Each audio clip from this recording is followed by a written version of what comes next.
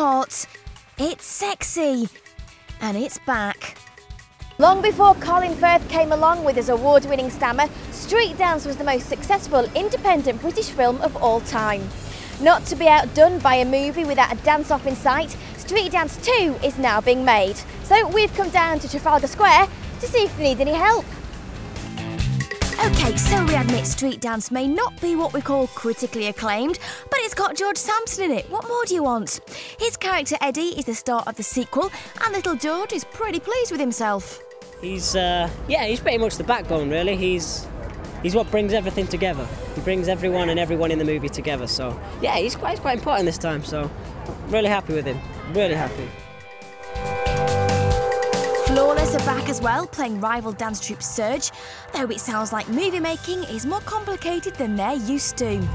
Yeah. I mean, what happened first take, because you've got one take, just get it right, and then that's you. But with the movie, you're gonna have to take it over and over and over again. So if you do mess up, then you can you know what I mean? Kind of. Go again. There are some new faces too, because let's be honest, we need a love story. Here's leading man Falk Henschel on new characters Ash and Ava.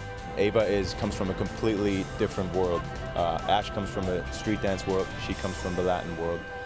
Two dancers from different worlds who fall in love? I did not see that coming. OK, so in case you're not following the plot, here's George to sum up. Basically, street dance is like an umbrella.